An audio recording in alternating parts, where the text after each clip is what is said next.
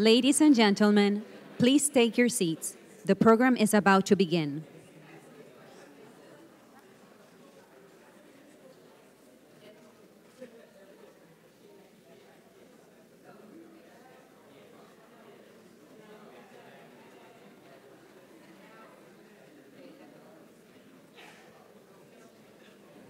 Ladies and gentlemen, please take your seats. The program is about to begin.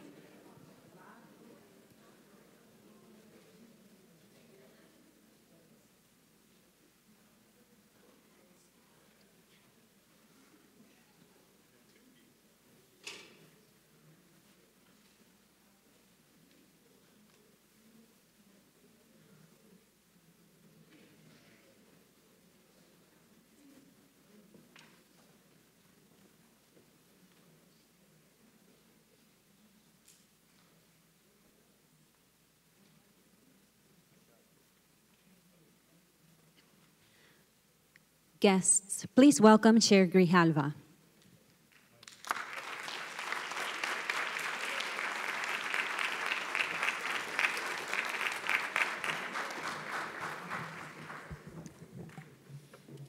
Thank you very much for your time, for your endurance.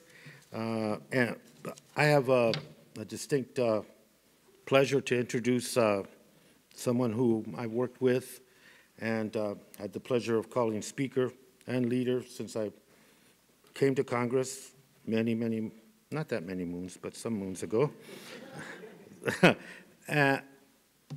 She's been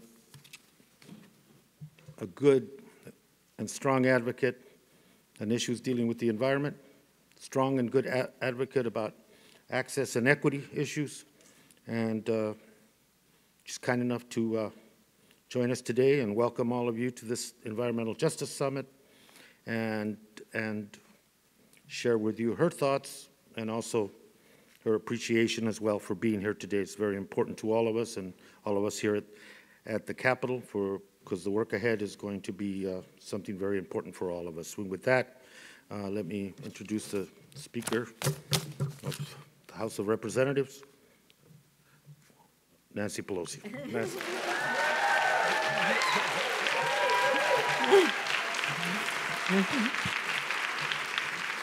Thank you very much, Mr. Chairman.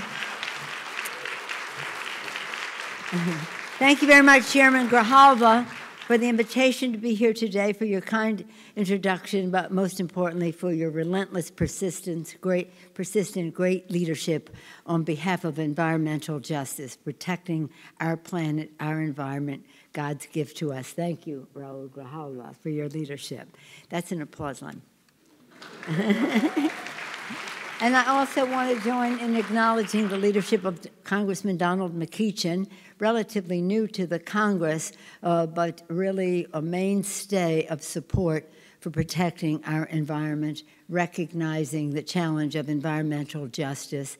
I'm very pleased to appoint him to the Select Committee on Climate because of his, again, commitment to this issue in the state legislature in Virginia and now here in the Congress of the United States. And I salute them both for their leadership in holding listening sessions to lift up frontline communities' voices from Puerto Rico, New Mexico, Los Angeles. Here we are in Washington, D.C. Thank all of you. I know you're here because you're leaders in your community and have a constituency of your own on this subject. Thank you, experts and activists here. Last summer, I was honored to join many of you, some same ones here, for People Over Polluters Forum in Washington, D.C. Now I'm pleased to once again to get the benefit of your contributions in terms of ideas to save our planet and have real justice. Environmental justice is as fundamental as it can be. It's as fundamental as the air we breathe, the water we drink, the communities we live in. Every person deserves access to healthy, livable communities, to clean air, clean water, and to the beauty of God's creation, we all agree. Yet across America, many families, low-income families, rural communities, and communities of color face towering environmental injustices that take a cruel toll on their lives, their health, and their security. It is a moral injustice that many of our most vulnerable communities are forced to bear the greatest burden from environmental degradation. Sadly, this administration puts special interests before the public interest, rolling back key environmental protections and refusing to acknowledge science. Science. Putting polluters and dirty energy lobbyists in charge of decisions, pushing massive budget cuts to initiatives for clean air, clean water, and health initiatives.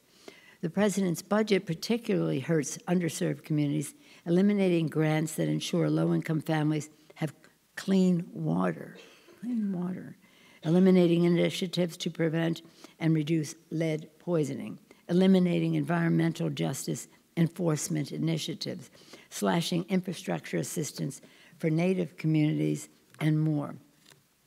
At the same time, the White House is waging an unprecedented campaign of obstruction by refusing to comply with an oversight of their special interest attacks on public health. Environmental justice is a public health issue. Our Democratic majority, with Mr. Grijalva as a chairman of the Natural Resources Committee, and aren't we proud and lucky, fortunate for that, our Democratic House majority is hard at work to reverse these attacks and build a cleaner, more equal future, reestablishing a select committee on the climate crisis. Kathy Castor of Florida is chairing that. Members in Mr. Grijalva's committee and other committees have held over 50 hearings on green, job-creating agenda, passed HR Now, Climate Action Now Act, and secured historic investments in clean energy, no giveaways to polluters. Together, we'll continue to advance community-driven solutions to create good-paying jobs, rebuild our infrastructure, protect public health. And we'll continue to call on the Senate Republicans, Leader McConnell, to pass our bills. It's really a very interesting time for us because so much is at stake when you have an administration that rejects science, rejects knowledge, rejects experience, has no real interest in the public health, making the decisions and putting people in place who are advocates for polluters, and that's just the way it is. So as we go forward, we believe that this is God's creation, and we have a moral responsibility to protect it, to be good stewards of it. And that's why we're able to work with the evangelical community in many cases, because they too share that belief.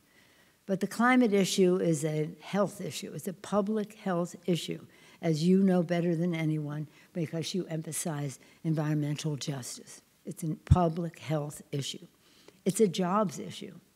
It's a way that we can create good-paying jobs at the same time as we protect our clean air and our clean water with new green technology. It's a national security issue.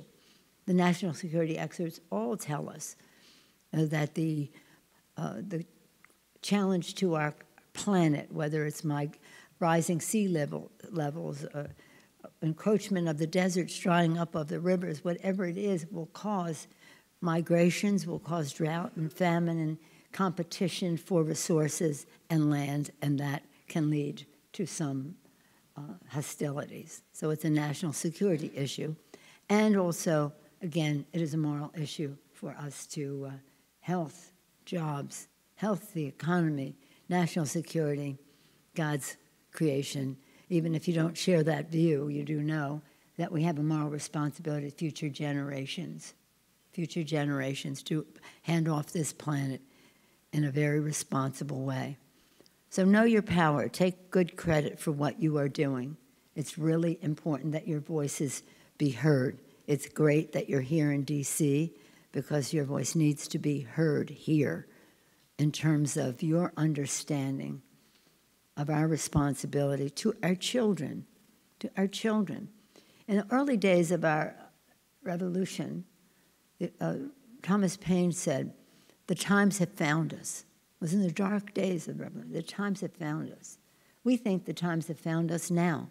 Not that we place ourselves in the category of greatness of our founders, but that we think that the challenge, the urgency of now that Dr. King talked about, the urgency is of such that the times have found us, and we must all take responsibility, use our time to save the planet, to save the children. So thank you for what you do. One of my favorite quotes about this is one when I was young, a teenager, and it's from President Kennedy. He said, "The supreme reality of our time is our indivisibility as children of God and our common vulnerability on this planet."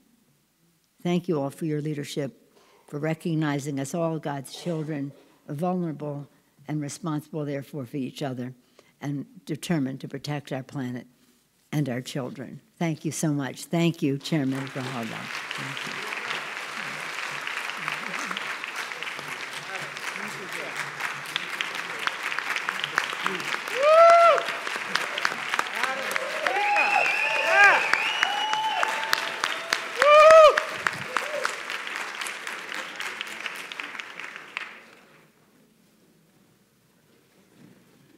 Joining Chairman Grijalva, please welcome the moderator of our next panel, Angela Logan, co-founder of East Yard Communities for Environmental Justice and campaign director of the Moving Forward Network, and our co-host, Representative Donald McEachin.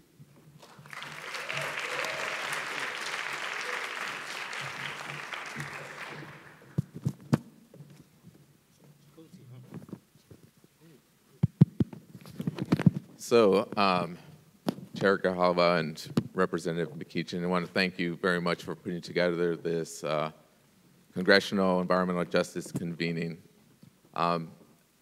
If we can applaud the effort of putting this together so that we have ability to express our opinions and our voice and our ideas on how we can address this critical issue moving forward. So I just want a round of applause maybe for the...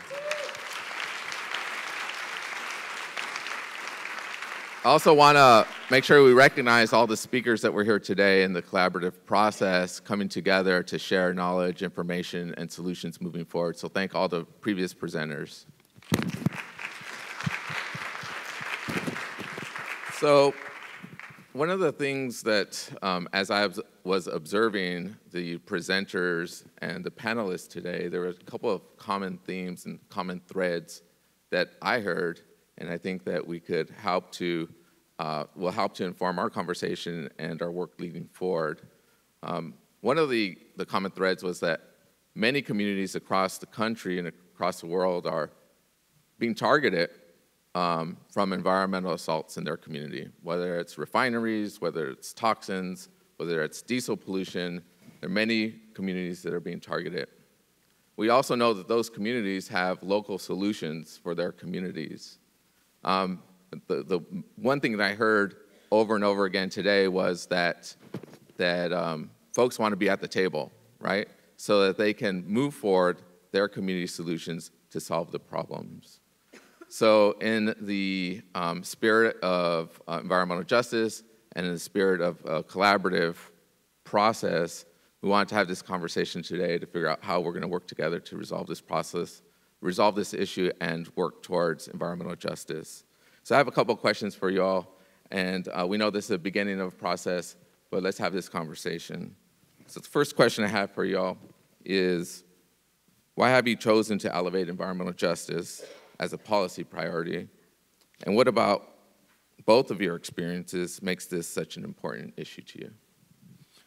Well, as for me, and first of all, let me start off by thanking the chairman for allowing me to help out with this convening, and also let me thank my staff who did the real work in pulling all this together and just making me and the chairman look good.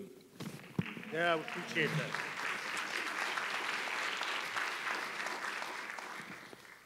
that. I don't want to talk too long, but to understand why I've chosen to try to work with the environmental justice community, you have to understand a little something about my journey. In 2001, there was a statewide election in Virginia where Mark Warner ran and won for governor, Tim Kaine ran and won for lieutenant governor. I ran and lost for attorney general, so I was out of elective office for what would amount to 4 years. I didn't know it was only going to be 4 years, but it ended up being 4 years. In February of 2005, I went to seminary. And I went to seminary at the Samuel DeWitt Proctor School of Theology at Virginia Union University, knowing absolutely nothing about seminary, being a complete blank slate, and found out that I had just parachuted into the middle of the religious left. I didn't even know there was a religious left.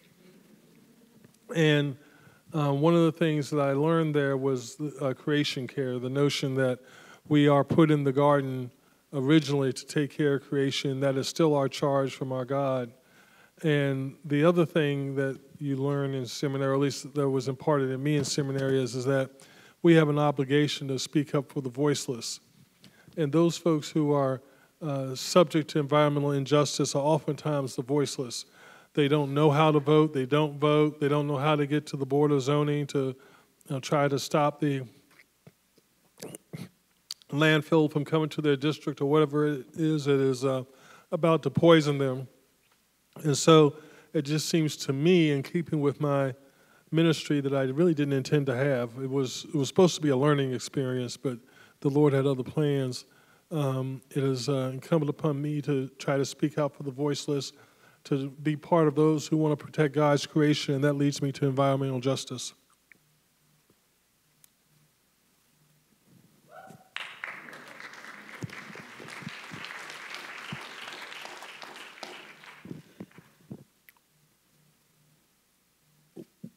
The policy initiative and the focus for myself on environmental justice and equity issues comes here and in other elected offices that I've had in my career from the fact that it wasn't part of any conversation, and that we've kind of stereotyped that situation into kind of leaving it out of the mainstream discussions about environment and other issues. So that bothered me, and I felt that it needed to be part of it, and it still bothers me, and I feel it needs to be part of it. But the practical experience that taught me so much was TCE contamination by the Air Force and other manufacturers that happened in my hometown of Tucson, Arizona. And it happened, the aquifer that was contaminated and polluted by the discharges into the sewage system, then that leaked and seeped into the aquifer, was essentially in the predominantly communities of color, working class, and poor. And I remember going to my first meeting, and it was the county health department. They said, oh, there's no correlation between the high incidences of lupus, the high instances of testicle cancer, the high instances of esophagus cancer, digestive cancer. There's no correlation between the TCE and that. It probably has to do with people's diet and their lifestyle. And that insult built on some other things. And so we proceeded, litigation. The responsible parties were found responsible, and they had to provide a cleanup and some monetary compensation for all the families that had been affected. Didn't solve the overall problem, because after that, I looked at where permitted admissions were that needed to have admission, and they were all concentrated in those same areas. The landfill concentrated near that area. And the list goes on and on. And so I felt that we had to tie this in. And at the same time, I was developing a conservation ethic, realizing the connection between the open space, the buffer zones around communities, what that watershed meant, what that habitat meant, and how it connected to making the life in these other communities better. And I think that has been, that was the experience, and the motivation has always been to make this environmental movement, of which I'm very proud of, will be a part of, more inclusive, more representative, and more diverse. That's always been part of the goal. So environmental justice to me is both a civil rights issue and an environmental issue that bridges, I think, a very important place for us as we go forward. So that's my history on this issue. And And for EJ Voices, we have made an effort with Mr. McEachin's help to make sure that almost all our panels that we have, that's the focus. There's somebody there speaking to that issue over and over again, from indigenous communities to urban communities to rural communities. And if we're talking about climate change on a given situation, that those communities are also there. That's the representation part. Now, with at Mr. McEachin's initiation and myself, now begin to work with you to put something together that's going to deal with that issue in a more permanent basis, a more codified basis for the future. Thank you. Can you share with us how you have approached this issue differently than the typical legislative process? And what were the steps that you have taken to ensure communities' input is at the center of this effort? You know, I think about a year ago, in conversations with Representative McEachin, we want to create an inclusive and participatory process, a process that would tackle the issue and put your mic closer to your mouth. A process that would tackle the issue, to be inclusive, and we started dealing with various organizations, of which many are here today, if not all. And that EJ working group, I want to thank you for your support. Amen. And then the areas of policy to focus on was the starting point of the discussion, the mechanisms for outreach. And like I said earlier today in welcoming you, you know, we did,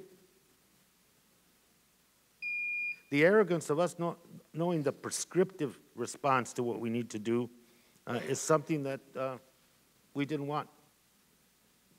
It's not something that we could write ourselves and that be the legislative instrument.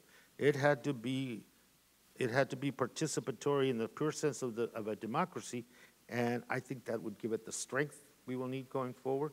It'll give it the muscle we will need going forward, and it'll give it, I think, the clarity that we need going forward, because you have people that are practitioners in the sense that they represent communities, EJ communities, and the people from those communities themselves. So that was the difference. I think not looking at it typically a legislative initiative, but looking at it as a steps to ensure the community is there from the inception and the product and the legislative win that we all hope and will work hard to make sure occurs.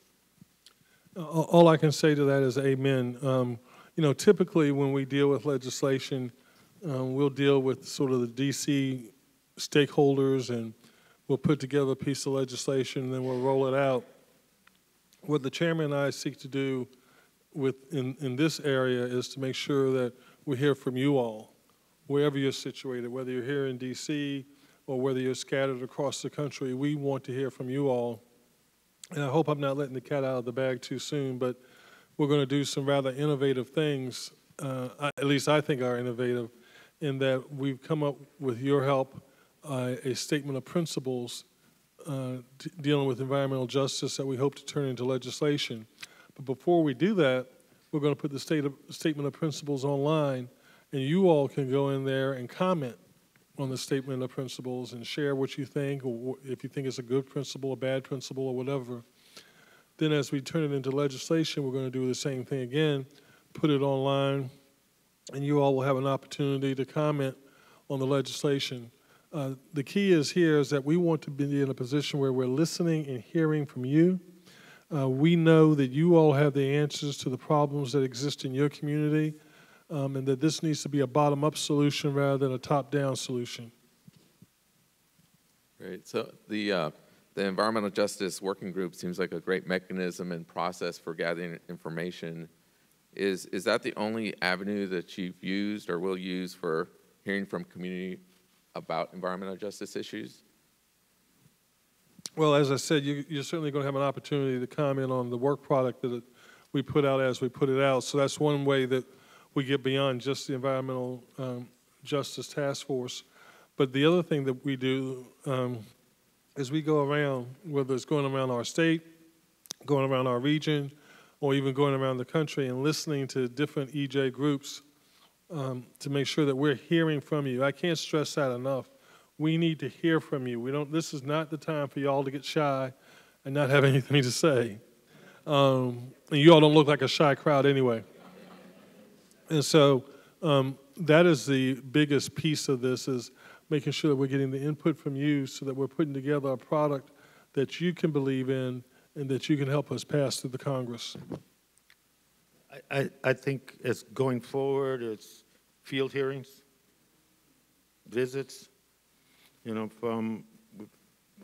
gone to the mountaintop removal process that's going on in Appalachia, and what the consequences are to the people there, and the fact that one of the first studies that was canceled by EPA was the study on the health effects to the people there by the Trump administration, and to the coal ash in Puerto Rico and the effect there and the potential pipeline, to what is going on with indigenous communities and tribal lands in terms of their right to have some control as to what is being done on their land, in their land, and that they have some input in the consultation process and with projects that are coming in adjacent to and affecting their members and their communities.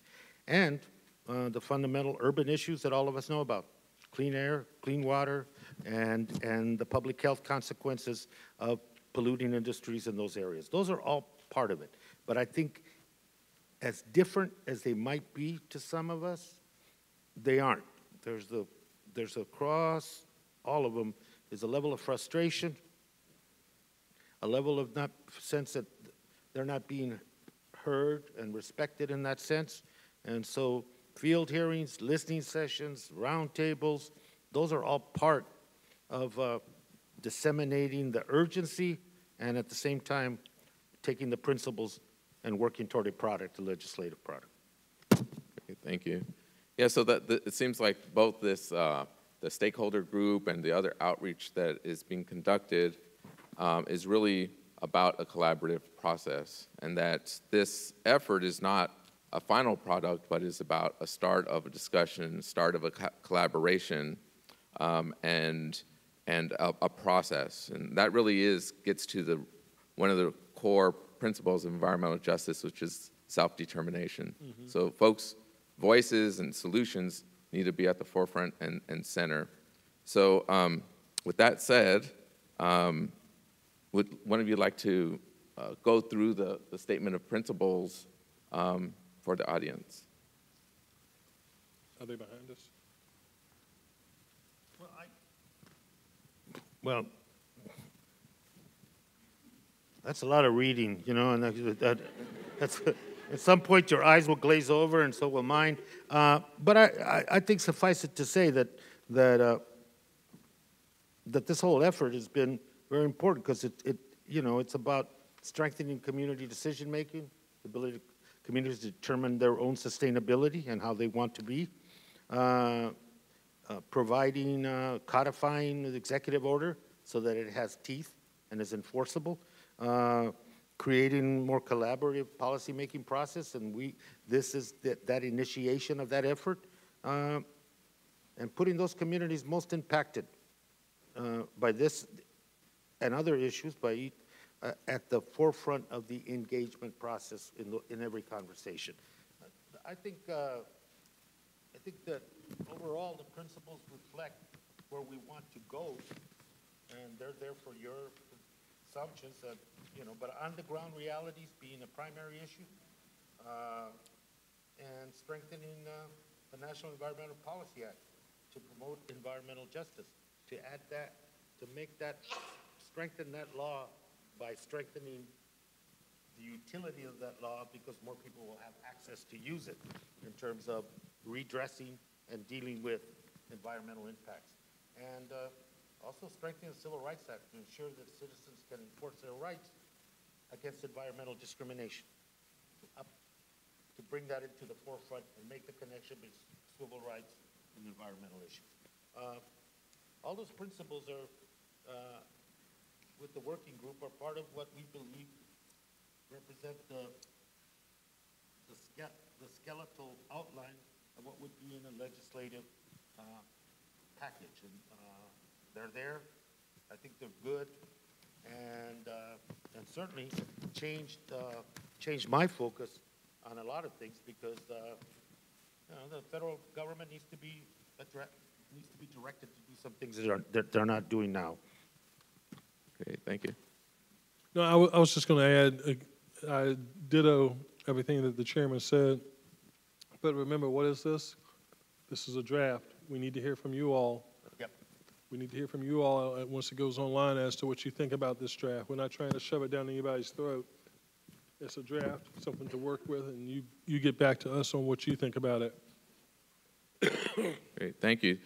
So we know this is a collaborative process. It is a process. It's a start. It's not a finish. So we look forward to working with you, your staff, and other members to really get to a point where we have a product that we can work on. That is about a process within the legislative agenda. I just wanted to make sure that you know, we kind of jumped around the questions a little bit. I wanted to make sure if you had anything else to add before we wrapped up this great panel. Well, you mean just add in general? Yes. Well, first of all, I want you all to give yourselves a round of applause because you all look marvelous. You really do. And it is encouraging to us that so many of you all made the trip to Washington to be with us today. You know, oftentimes, and I think the chairman can attest to this, this is a slog for us. Oftentimes, we always hear from the people who don't agree with us. We don't hear from those folks who are with us and who are rooting for us and who need us to be successful. So your very presence here literally is the wind underneath our wings. We just want to encourage you to continue to stay in contact, not only with us, but with your local congressmen, your United States senators, but just as importantly, your local officials. Because quite frankly, local government being closer to you has more impact on you than we do in Washington. And I always tell people that politics is a contact sport. And what I mean by that is that you have to stay in contact with your legislators. I didn't finish the story of my movement to the EJ and to the environmental movement. I talked about seminary, but what I didn't talk about was this particular woman who decided that she had had enough of a certain state senator who was in my area and encouraged me to primary him. And what we did was, I mean, she literally walked in the sun with me to get my petition signed. She walked in the rain with me. She knew, at some point, she knew all my children's birthdays. She knew my wife's birthday. And I knew hers. And all the time, like a broken record, she was all up in my ear about the environment. And people who do that, people who engage their local officials on a personal level, are the ones who get their phone calls returned, are the ones who get their issues adopted. And it's because of her in seminary. Seminary was the spiritual, she was the natural, that led me to the place where I am today, and I'll be forever grateful to her. So I say that to say, you know, I didn't say a single thing about a dollar bill. It was all relationship. It was all getting to know one another. It was all becoming concerned on a human level about each other's concerns. If you can do that, if you have the ability to do that, you will change this country for the better and you will enhance our movement. So thank you all for being here. Yep.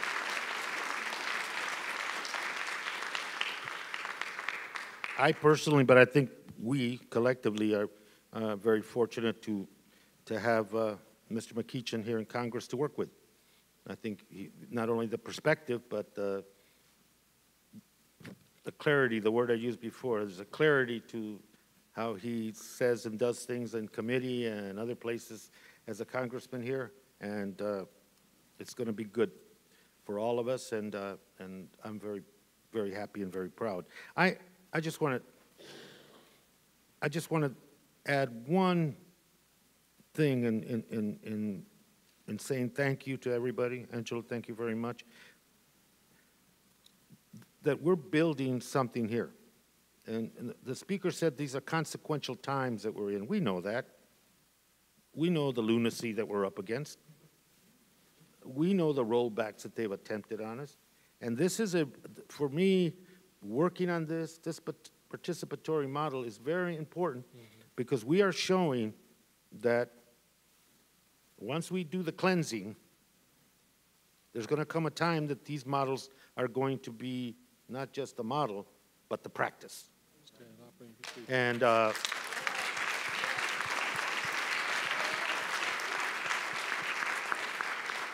the more our constituencies feel that we're not just there to fight for them, which we are, but we're there to work for them, the better we're going to be.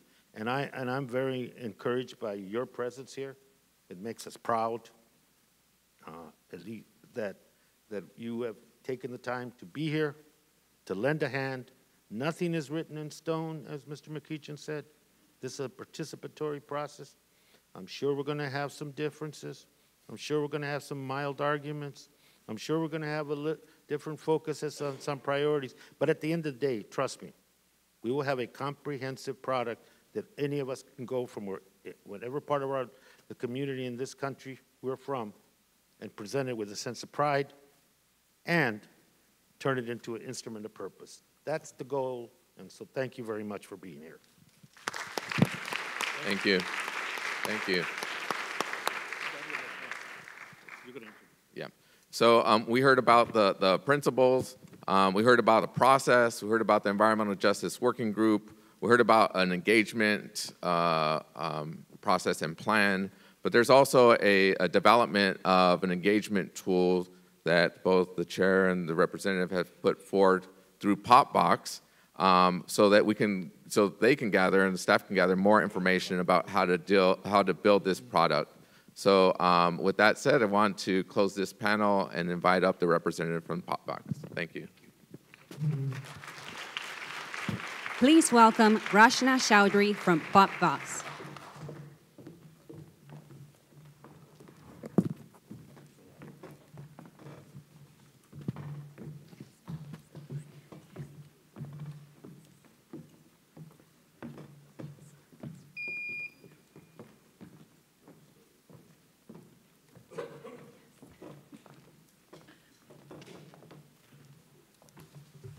Hi, everyone. Thank you so much for inviting me and enabling Popbox to be a part of this. I wanted to just give you a quick introduction of who I am and then talk about how this tool will work and why I'm so excited about it. Now, many of you might be sitting there going, oh no, more technology, like not another social media platform, or oh, do I have to create a new password and all that stuff. So we'll get to that later. But I'm excited about some other things, and here's why. So, Popbox is a company I co-founded several years ago to help people share their own voice and not use form letters, but actually tell their own story in their own voice. And I'm excited to be here because every lawmaker that's come up here to talk about how the system usually works versus why this time it's different, have been talking about people on the front lines and why they're the real issue experts and how to make sure that when this legislation gets drafted, that they've heard from the real experts on the front line. And that includes everyone in this room. So Popbox is a nonpartisan platform. You can go to popbox.com and find information on every single bill pending before Congress and write your own letter to your lawmaker. When the Natural Resources Committee called us and said, hey, we have this idea about working with you on a new tool that makes sure every voice is heard in this process, we were like, yes, that's really exciting, and it's never been done before. So we created this tool, and don't worry about the URL. We'll share that with you later. And this page literally just launched today. But the goal of it is to amplify the community-led effort that you see here in a way that even the folks that didn't that weren't able to come here still are able to share their voice and join in this effort and to be a part of the conversation. Nancy Pelosi earlier today said, your voice needs to be here, and here literally. But as we all know, oftentimes when you talk about drafting legislation, it's the local stakeholders, the folks that have lobbyists in DC or advocates in DC that can have the time to come to Capitol Hill to help draft legislation. They have a seat at the table. What we want to do with this tool is to make sure every single organization out there on the front lines are the ones that are part of that conversation. So you can think of PopVox as the technology to help harness all that input and feedback so that the committee has all of those voices. Now, what makes this interesting is when you go to PopVox, what we're going to ask you to do is create an account for yourself and for your organization. And then you'll just get to, well, read the statement of principles, which once you scroll down, there's a lot more to this. Thank you. And then you'll get to weigh in, not just as an individual, but also as an organization. And at the very bottom of the page, after you read all the information, it's really important stuff, at the very bottom, you'll see the discussion. And you'll see a column for organizations, and you'll see a column for constituents and lawmakers. Now, I want to focus on the organization part. Right now, it's blank because we literally just launched this. But at some point, we'll have all of you weighing in as to what feedback and input you want to provide the committee based on your own experiences from your organizations and the communities that you serve. Now, all of that is available transparently, so anyone can learn from it, and certainly we want all lawmakers involved in this effort to learn from it as well. In the column next to it is constituents. This is unique because we're not just inviting the organizations to be a part of this process, but also any constituent, anyone that wants to weigh in on these statements of principles will have that opportunity as well. Eventually, as this page gets populated, there will be a map where in real time you can see every single congressional district and how many people are weighing in from all over the country. And that's really empowering too, because not only are you able to see your own input up there, but also what people from your neighborhood or your state, but also folks from across the country are saying about this statement of principles. Now, I just want to reiterate, this has never been done before. A committee hasn't tried to make this such an inclusive and transparent process. So it's going to be a learning experience for PopVox especially, but for all of us as well. And it's not just about providing that input, but also being able to read what other people have to say. It's going to expand the thought process as well. Now, Chairman Grijalva kept talking about this is a skeleton, and the way we see the organization positions as well as the constituent positions is like putting meat on those bones. And that's why it's really important for people to participate and then share it as well.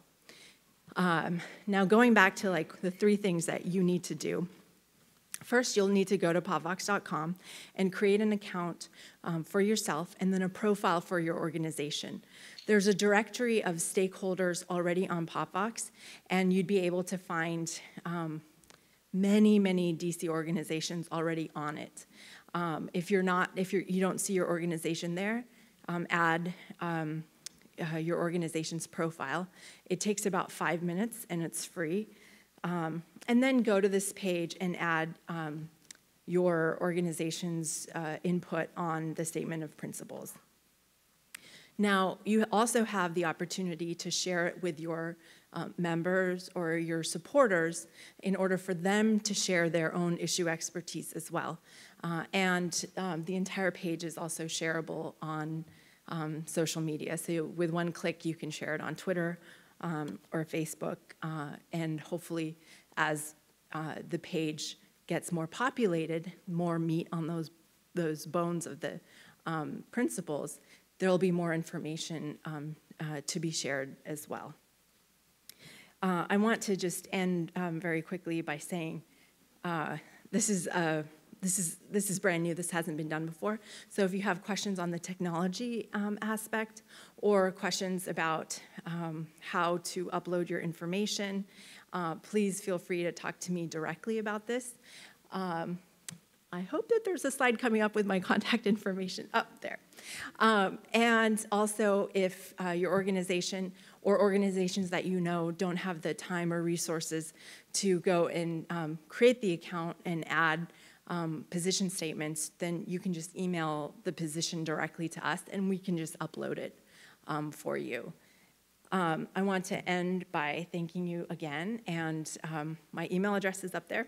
But I'll also be here after speaking in case you have specific questions for me as well. Thank you once again, and I hope we get to really add a lot of meat to this skeleton. Thanks.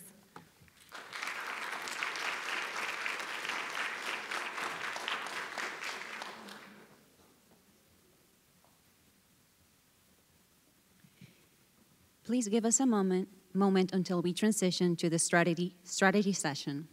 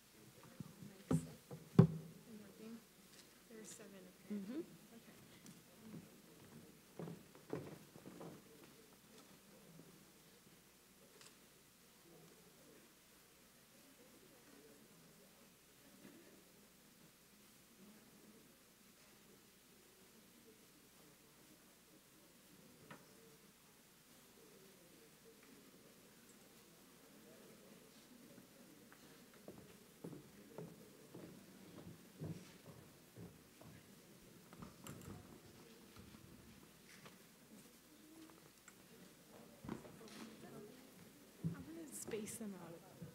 Hey, is this what you want? That looks weird.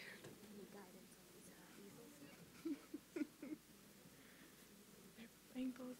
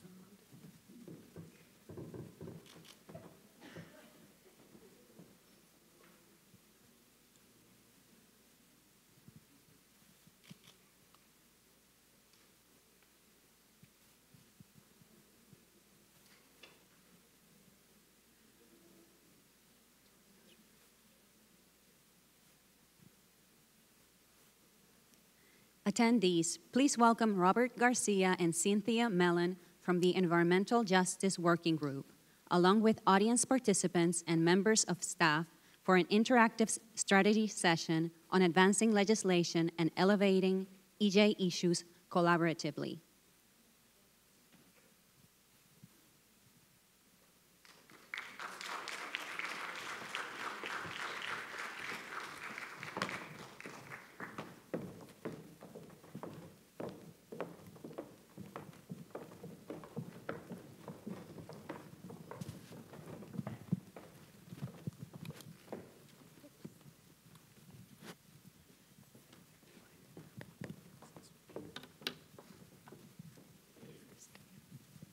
Hello, folks. Thank you for staying with us. We're almost done here, and we really appreciate all of your participation.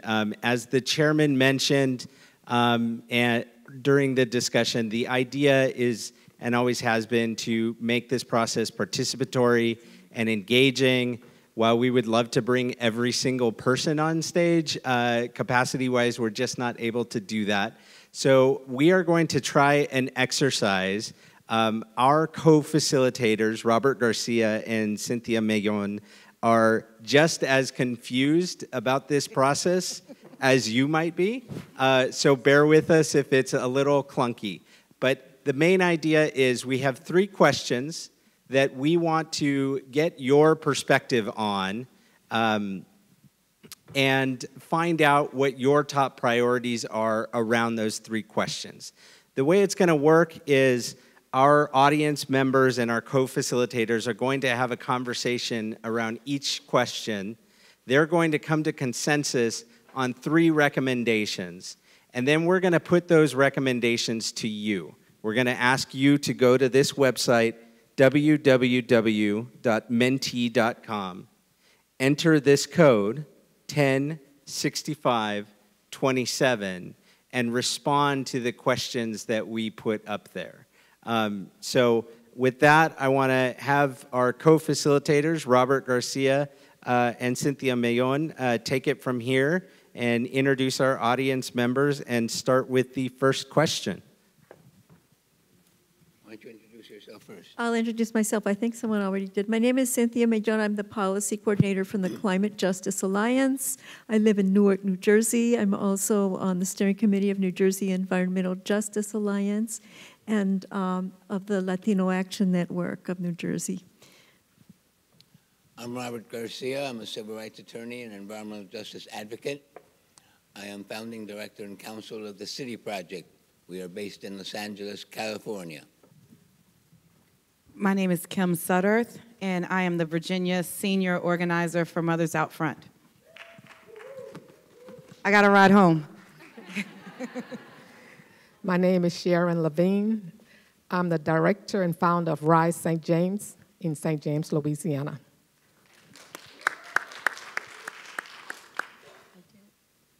I'm Melissa Miles. I'm the Environmental Justice Manager for Ironbound Community Corporation in Newark, New Jersey. We're also a member of the New Jersey Environmental Justice Alliance, Moving Forward Network, and Climate Justice Alliance.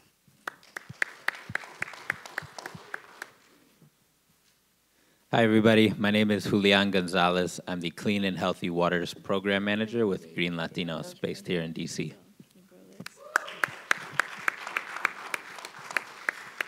So the way this works is we're going to put out a question, and are we going to stand like cocktail party style, or we can sit in the chairs? Okay, that's a good start. We'll sit in the chairs, and Oh, that's my stuff.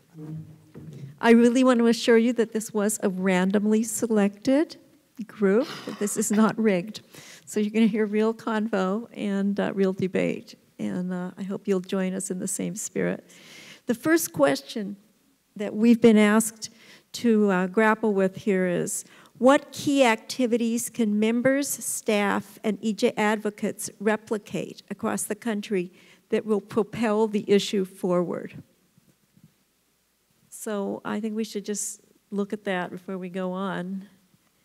And I think we've all, at some point, this crowd, interacted with their representatives and also with other bodies. Some of us were involved in looking at bills with Congress people and so on and debating that.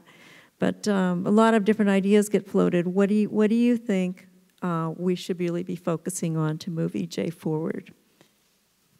Can we just jump in? Yes. Okay. Please do. One suggestion I had was to hire, train, and receive direction from directly impacted people, especially those who are Black and brown. Okay. With my organization, we are beginning to educate the people on what's going on with climate change, and we're trying to get the word out to our pastors in St. James and also to the community First of all, we canvass by giving information to the communities, and we invite them to come to public meetings to educate them on what's going on. Remember, we're looking for 3 recommendations from the 4 of you. Well, I would start by not ignoring the expertise that's in EJ communities when bills are proposed. For example, I just on Instagram got an action alert that New Jersey Senator Bob Smith sponsoring a bill 1206 that includes incineration. You know, the EJ community has been talking about incineration for decades. I don't understand how bills continue to come up and, you know, experts from every field are consulted. And the folks who have been talking about this for decades are completely ignored. And I just feel like that is the first step. Stop ignoring us.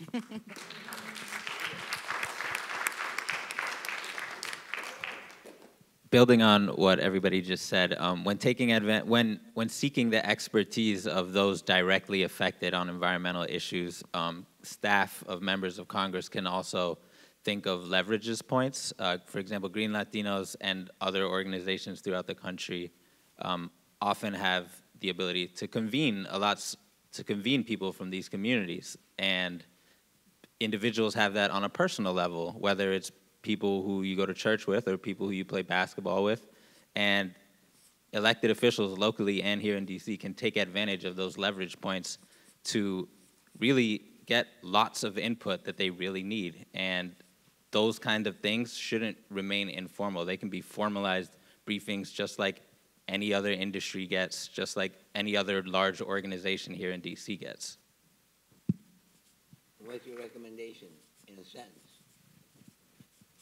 Schedule briefings where people come in and teach you about things you don't know if you're the staff of elected officials or the staff of elected officials at the state level as well.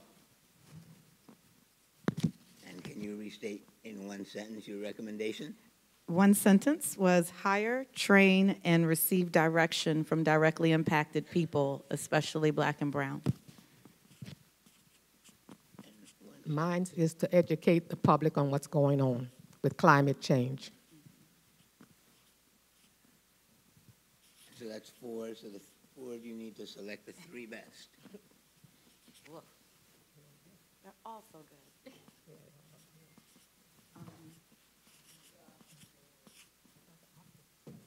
I know. Maybe we can combine one. Yeah. The education one. Combine the education with which one? Educating. And informing. Well, no, that's the same one.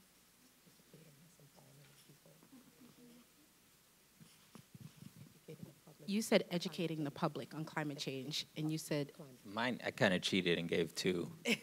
Convening, using points of leverage to get different perspectives, and then one way to do that, an example of that is scheduling briefings with elected officials where directly affected community folks can teach them. Yes, but we need to combine into 3 now. So it sounds like elected officials educating the public and public educating elected officials. Maybe we can make two-way conversation.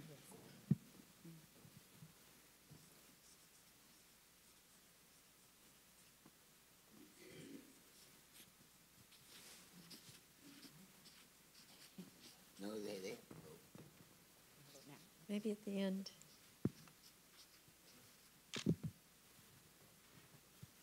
Okay, is that all we're allowed there? Is that enough?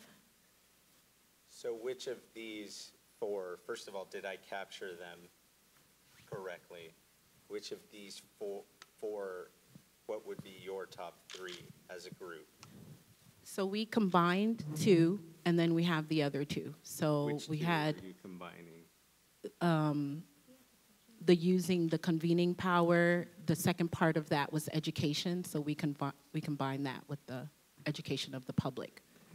Use convening power for... Yeah, it's already up on the other easel. Okay. So education in terms of two-way conversations, and then the next one is to hire, train, and receive direction from the community. And the third directly from the environmental justice community as well. Sounds good. Now, do they vote, or do we go on to question 2? Okay, now we're going to ask our team to type that into the Mentee website. The first is education and two-way conversations using convening power.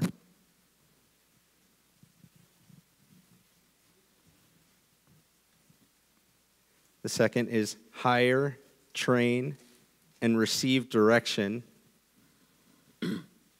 particularly from communities of color.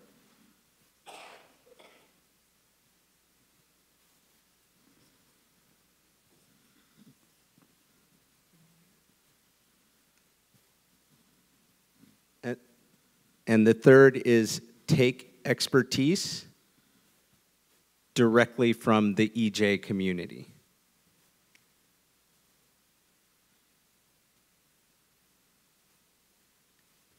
Now what we're going to ask you all to do is go to the website, www.mentee.com. And Jonathan, if we could put that slide up so everyone can get the website.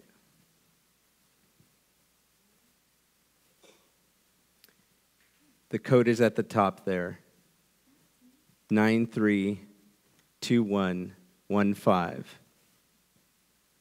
And we're going to ask you to select which of these three are your favorite as an audience, and we'll be able to see the results.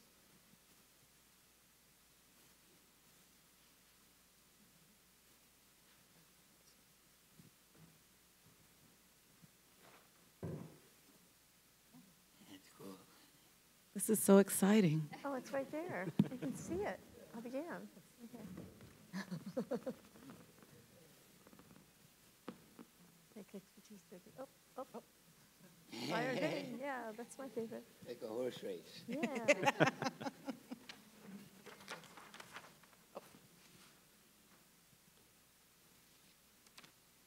Hire and train. Yeah, and then you'll get the full package if you just hire.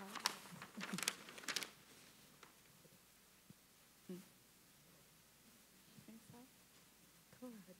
I don't know. Yeah, yeah, yeah.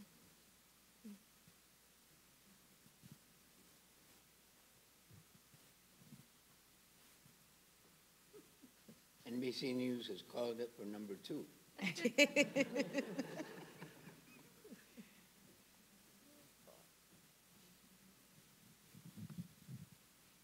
Okay, I think we have a pretty good sense. Votes are still coming in, but it looks like the top is hire, train, and receive direction from communities of color. The second highest is take expertise directly from the EJ community. And the third is education and two-way conversations using convening power. So what we plan to do is to share this with our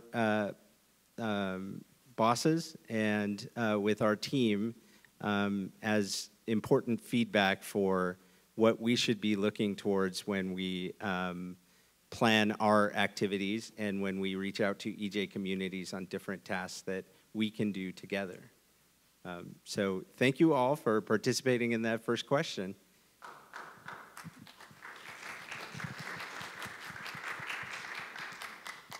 Okay, question number 2, and we can do this more quickly since we've learned how to do it.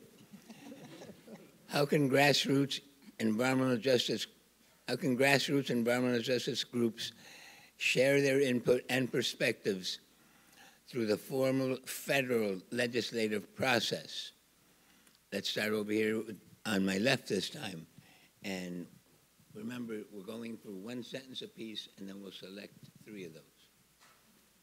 So the first one of many opportunities to do that is in regulatory processes for rulemaking, where they have comment periods. It's a chance for folks in different communities and different organizations to submit feedback that is as detailed as they want it to be on undertakings by this administration.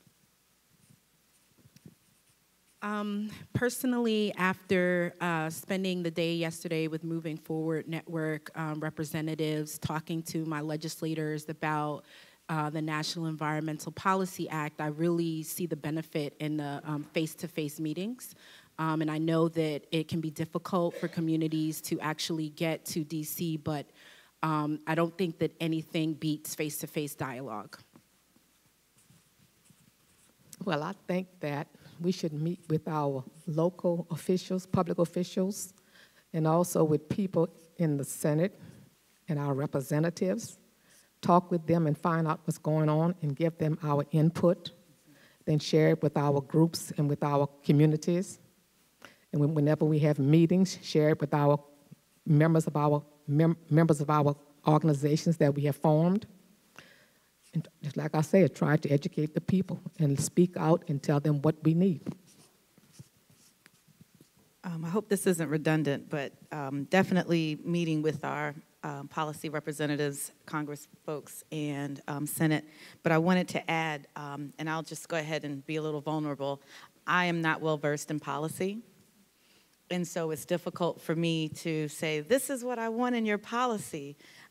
So I think this is also one of those opportunities to learn from our representatives. And I had a suggestion of some trainings, both, and another embarrassing moment. The first time I met Congressman McEachin, and he's local, was here in DC, and he's right down the road from me. So there should be a lot more of this kind of discussion individually. It would be difficult to ask people from across the country to come here, so we need to bring it out to the people. So I'm thinking trainings and paid internships so that we can learn how the policy actually works. Okay, that's 4. Now the 4 of you need to select the 3 best that the audience will vote on. So we had a conversation about rulemaking and comment periods, including, we talked about NEPA as well. The face-to-face meeting, and it sounded more like shared education and opportunities for exchanges both at the state, local, and federal level. And we talked about greater engagement, and then also internships. We talked about as well. Paid.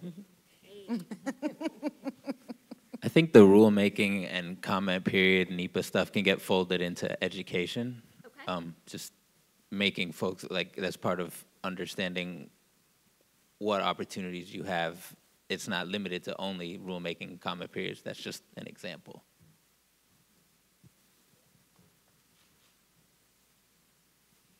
I don't know. I might combine the meetings with the elected officials, with the meetings with legislators, because it's all in the same theme. I really like what you said, Kim, about the local meetings with federal representatives. I think that is excellent. Yes, I agree with that, what she just said. Yeah, and they all are in their district fairly often. You don't have to come to Washington. You just watch the calendar for when they're going to be there and have those meetings.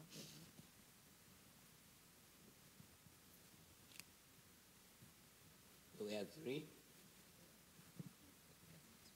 So if you could just restate the 3 one more time in a sentence that we can type in. Okay.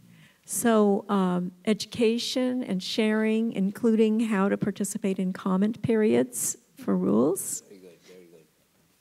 Which can often also happen in person. You don't have to write it. And then number 2, face-to-face meetings with federal and local state officials, with your Congress people. And the third, and I won't sway the vote, but having paid internships of people from the community who are going to actually act as liaisons and help people learn how to do this stuff. Okay. Ready to vote?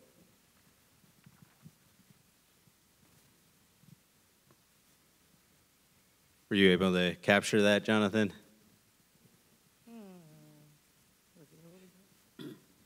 If we could just repeat it one more time. So we can I think the last one, it says meet with local reps. What we're saying is meet locally with both state and state officials and legislators.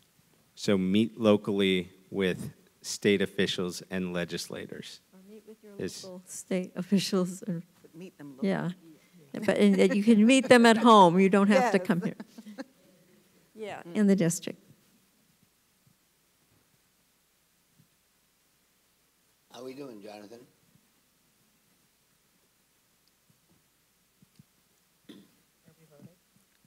You have to Let's wait. see if we got there.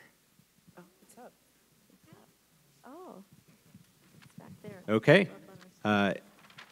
Mentee.com using the code 932115. Where's the internships? It's coming in last. That's weird. Uh-oh, it's making a comeback.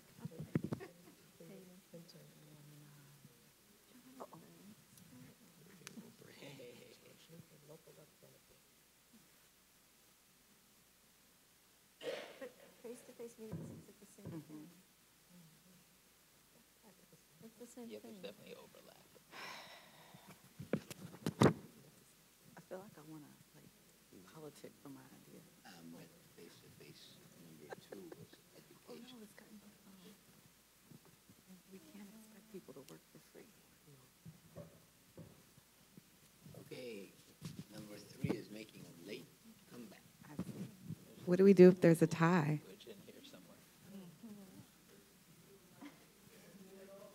You got to do it over? Why? I didn't. We decided that actually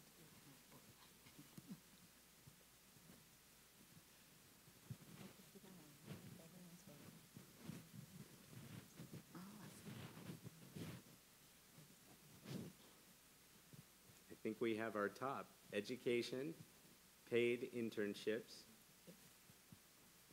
The second is meet with local representatives locally.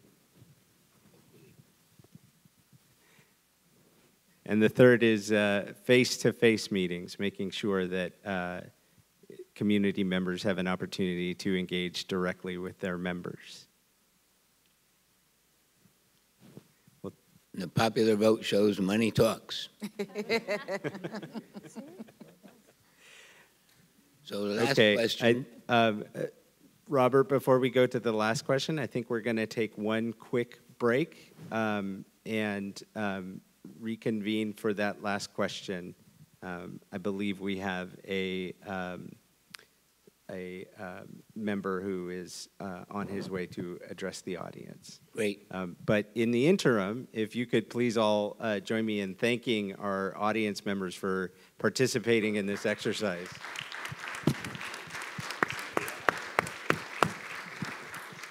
So we're going to take a quick break, and we'll be right back in just one moment. Well, I think, oh. How do they do that? Job is easy. Even though Yeah. Are we staying here or get leaving? Pelosi was on the stage, y'all. Yeah, we saw her. We saw her. I just want to be right here. Did you see her shoes? Yes, the cutest I'm not moving. I know they You were. and the Congress. Yeah. Let's see what he says. There's protocol. It was, how do we advance Yeah. environmental You want to help me? Yeah. Speaker Pelosi all by herself. So what I want to do is that, you know, we're always running against spur, and also the DEQ and the EPA, and we should point and stick to these boards that Robert, you can be a game show host. we're always running up against the You got the experience now. water board. I am. I chair the Green Latino board meetings. You know, at the next On summit. that, somebody's appointing them. In California, I don't know, I don't know much, they have the air resources. And I do, since we're a national musician, we have air support. That's a big schools out there. And they just got some guy on.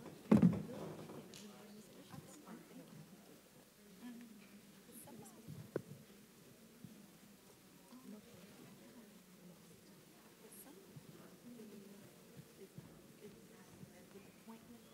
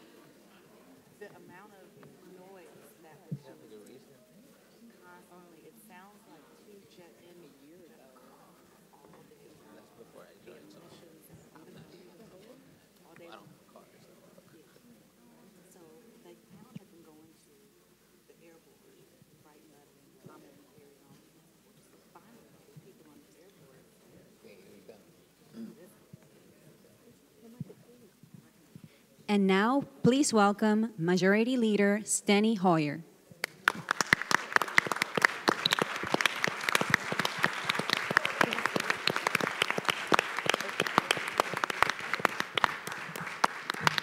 I apologize for interrupting your panel. But all day. I am so pleased to be here, but more importantly, I'm pleased that you're here. I'm pleased that you're here to discuss one of the most critical challenges facing our global community. And I want to assure you, on behalf of, I don't know whether Speaker Pelosi has had the opportunity to be here. Was she here today? I'm sure she assured you that we are focused very, very heavily on the issue of climate, on the issue of the environment, on the issue of the consequences, particularly to the most vulnerable in our globe. Yes, in our country, but also globally, to the changes in climate, to the changes in environment. And we have a number of activities going on. Kathy Castor, as you know, from Florida, has been appointed the chair of our task force on this. I think it's not a task force, it's a special committee. Is that what it is? Select committee. And the reason we have done that is because we want that particular focus heightened around the country. But it is also important for you to be here and talk to members about your concerns, particularly in, as I said, vulnerable communities. Frankly, there are some people who can insulate themselves better from the consequences of climate change than some other people can. And we need to make sure that we, on their behalf, focus on those who are most vulnerable. And I know that many of you represent communities, communities who are vulnerable, communities who are geographically, like the 8th Ward in New Orleans, very vulnerable. So I wanted to come by. We just got through some meetings. We're in the last day and a half of the session, we hope, for the July 4th break. But I wanted to make sure I got here to thank you and to say that you need to keep on keeping on. There will be days of frustration. There will be days of, many days when we don't move forward as quickly or as far as we want to. But generations yet to come are counting on all of us. And if we don't do our job, their lives will be disadvantaged. I happen to have grandchildren. Some of you I know have children. I don't know whether anybody out there has grandchildren, but in any event, we have a grandmother there and a grandfather here. My name is Heepop for my grandchildren. But John Kennedy was an inspiration to me, which is why I got into politics many years ago. And he was quoted and said in the inaugural address that he gave in 1961, "The energy, the faith, the devotion we bring to this endeavor will light our country and all who serve it. And the glow from that fire can truly light the world." And I think that applies to all of us as it relates to this issue, because we need to bring our energy and our faith and our devotion to a cause that is bigger than all of us and one of the biggest that we have confronted. As you know, we passed legislation not too long ago which said that we did not want a single cent spent to undermine the Paris Accord that President Obama entered into. And the good news is many of our corporations have said that they are going to follow Paris no matter what the president did. Why? Because they know in the final analysis it is to their benefit. Economically, it's to their benefit, because they know that what we're doing now is not sustainable. They also know that we do not have time to waste. And that's why you're here, to convey a sense of urgency, a sense of immediacy. Martin Luther King talked about the urgency of now. And that's where you are. I want you to know that's what we are. And we count on you, and we want you to know you can count on us. God bless you. Thank you very much.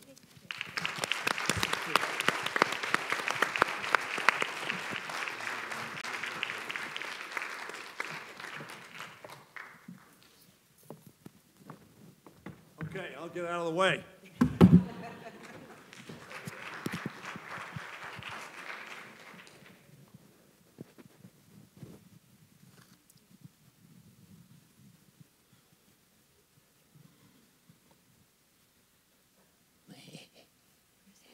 Do you want to do the last question, Chris?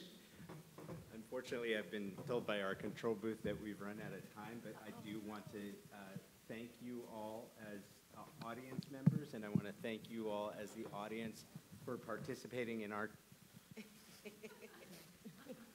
You can tell I don't do this. For participating in our strategy session here. So please join me in giving our audience participants another round of applause. Thank you very much.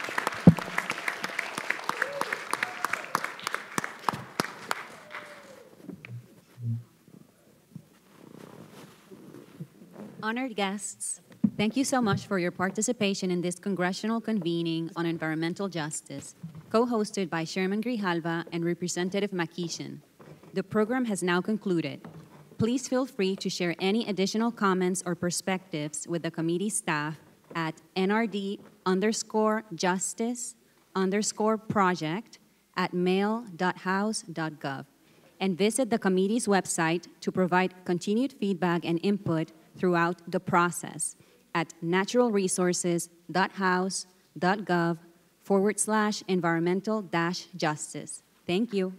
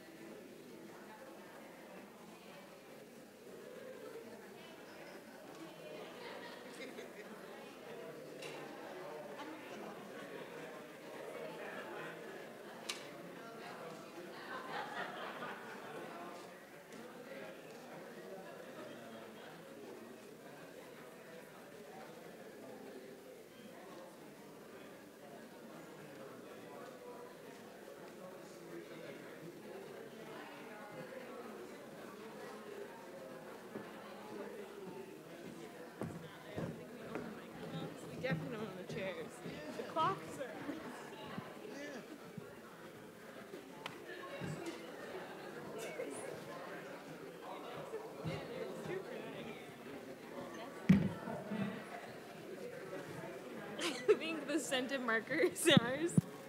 Mr. Sketch.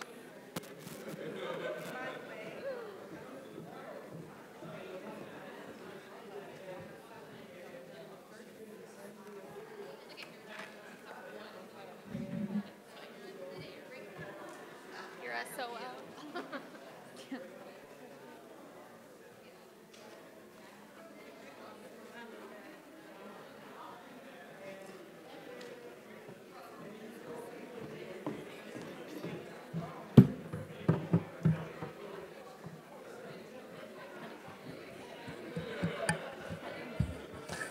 Yeah, Weston, yeah.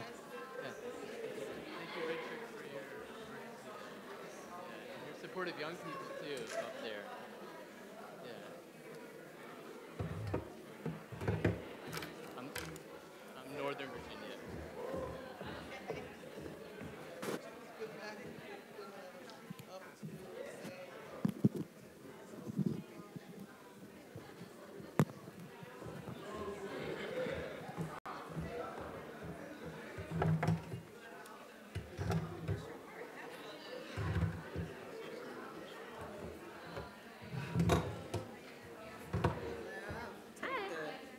Okay, perfect. Wonderful. Okay. Let me know if you're missing anything, if I can help you with anything.